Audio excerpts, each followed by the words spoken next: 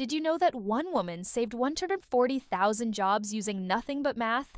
March 15th, 2009. Ursula Burns sat in the Xerox boardroom staring at bankruptcy papers. The company had 90 days before complete collapse. She had just become the first black woman CEO of a Fortune 500 company, but her engineering degree from Polytechnic Institute was about to be put to the ultimate test. Burns discovered something shocking. Xerox's pricing algorithms were fundamentally broken, bleeding millions every single day. While board members resisted her radical plans, she worked 18-hour days personally recalculating every product's profitability. The stock crashed to just $3 per share. Everyone thought it was over. But Burns used mechanical engineering principles to rebuild their entire pricing structure from scratch. Then it happened. The stock jumped to $15 overnight.